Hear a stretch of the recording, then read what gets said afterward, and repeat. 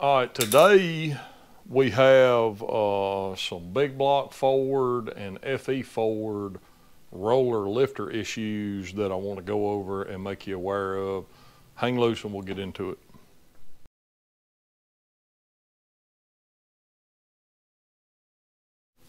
All right, so we got a hydraulic roller. I believe this is a crane for a FE forward. Everything's fine with the cam. There's no issues. But what the issue is, the customer called me and wanted to know if we could grind the lobe to a smaller base circle because his, I don't know what they call $700 set of Johnson lifters is puking oil out of the top of the lifter bore at max lift.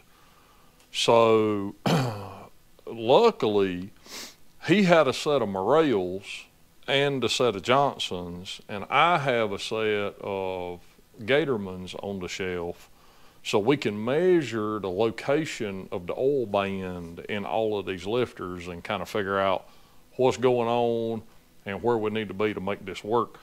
But apparently, just from what I can see, the only lifter with a problem is the most expensive one, which is a Johnson.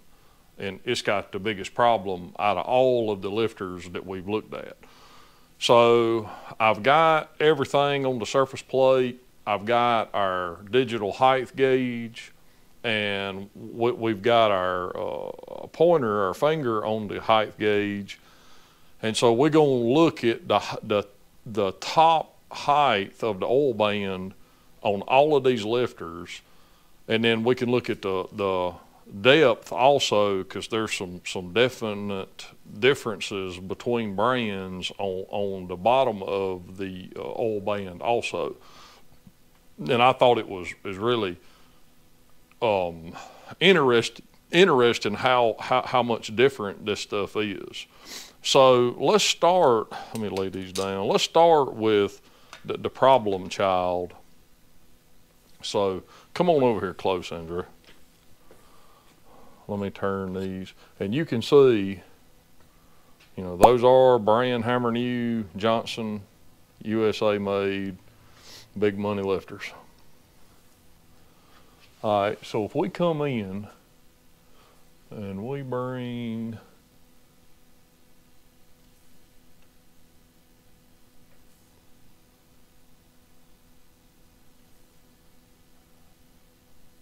I'd say right there.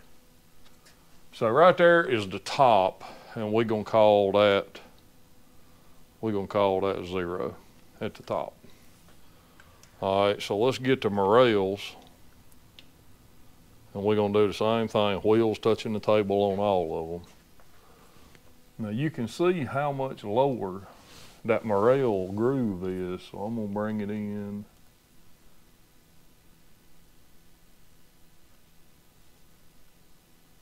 Try to.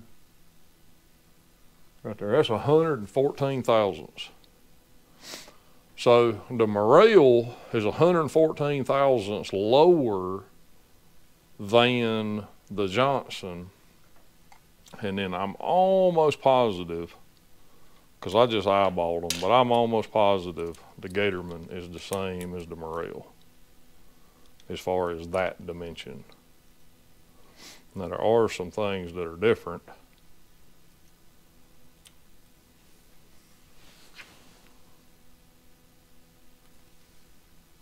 Yeah, I mean, the Gatorman has a bigger chamfer in that corner, but ultimately, I mean, there's about 15, 20 thousandths difference in the Gatorman and the Morel. Now, one thing that you'll notice, let me grab my calipers. All right, so roughly 470, yeah, 475. So we're gonna call the groove width on the Gatorman's 475 thousandths. And I mean, you can just see how much wider it is on the Morel. So the Morel is 590, that's 15 millimeter in it, 590, and then I think we're going to see these are the shortest out of all of them. And it's also the shallowest diameter. We'll check that too.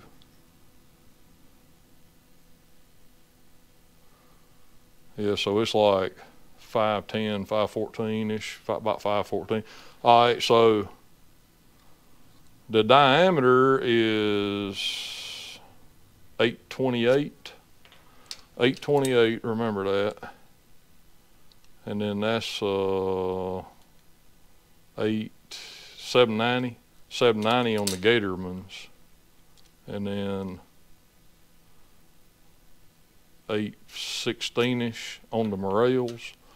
Now another thing that creates even more problems, if you look at the oil inlet is below the groove on the Gatorman and on the Morel.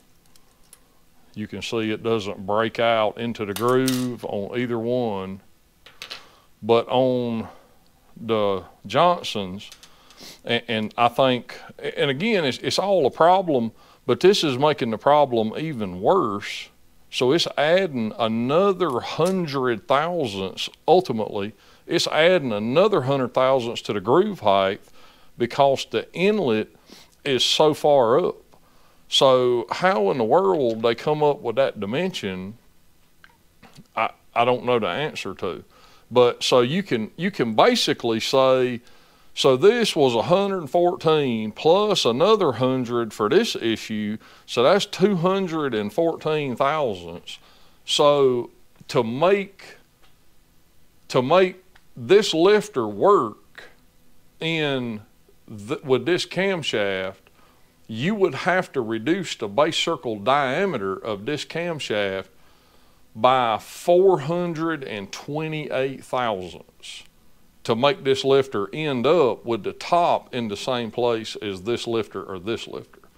So, and we know that, I mean, you just can't, and I mean, this is not the super accurate way, but it'll give us a close idea. Yep, so we 1 in 4, just call it 1 470. So, I mean, it's just impossible. And so how in the world they sell a lifter, and I mean, I ain't confirmed the part number, but this is supposed to be, I'm just looking to see if there's even a part number on it. I don't see a part number at all. Yeah, I don't see any kind of part number. I see their logo, but I can't read a part number. Dang, that's crazy. But it's possible that it's the wrong part number, but is my understanding with the tie bar widths, a big block forward and a FE forward, everybody's, that's how it works, and no other lifter has the bar spacing to work. So, and then you know, structurally they look like everybody else's. It's just the oil bands in the wrong place. So just be aware of that. I know while we're talking about lifter problems and base circle, I had this conversation the other day with a customer about small block forwards and retrofit lifters, like retrofit as in this style lifter in an early block that was a non-roller going to a roller cam, and he was sure that he needed a small base circle. I believe it's like 1 in 310 or 1 in 380. I don't remember whatever the small base circle for a forward is. But and I cannot speak for other manufacturers' lifters, I don't know the answer. But for a Gatorman lifter, you do not need a small base circle cam and a small block forward with a Gatorman retrofit lifter, or a standard drop-in lifter either. We took some and put them side by side with the retro and the standard drop-in, and the oil band and all that stuff is in the exact same place. So just be aware of that I mean, you could get in trouble with a small base circle because it actually may go too deep in the block and then uncover you have the same problem as this guy's having, but on the bottom side of the block. So keep that in mind. But again, and you know, here's another episode. So it doesn't matter what you do to this cam unless you just make the lobe extremely small, regardless of the lift, regardless of anything, because, you know, we've talked about it multiple times. The peak of the lobe is irrelevant to lift and any of that other jazz in the grand scheme of things, because the top of the lobe, we figure the base circle by the journal diameter and the lift. So whether it was 400 lift or 700 lift, the top of that lobe is going to end up in the same place. And the problem with this lifter is at peak lift. So it doesn't matter the lift of the cam or the base circle as long as it was figured correctly, because, you know, if you come over here and look, you know, we can lay a straight edge across and you can see that the top of the lobe is just under the journal diameter, which is exactly where it should be. And if we did the math when we were setting up to grind this cam, again, whether it was 400 lift at the valve or 800 lift at the valve, the top of that lobe is going to be in the exact same place. So he's still going to have the exact same problem regardless. So we would have to, you know, condense the heel to toe dimension and shrink that lobe way down to ever make this work.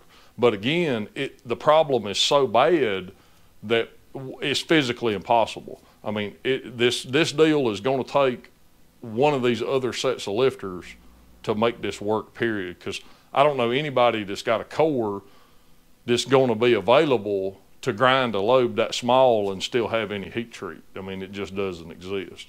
So anyway, I thought that would be, you know, interesting, educational, because a lot of people, you know, they put this stuff together, stick an intake on it and never look at it.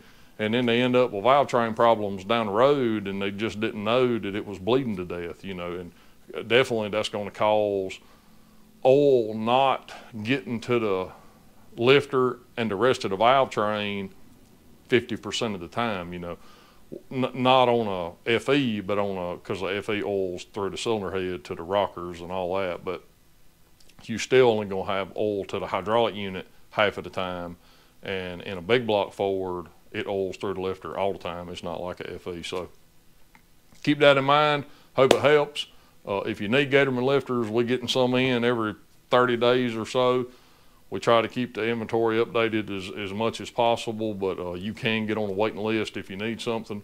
Give us a call, check out the website. Thank you so much. We'll see you on the next one.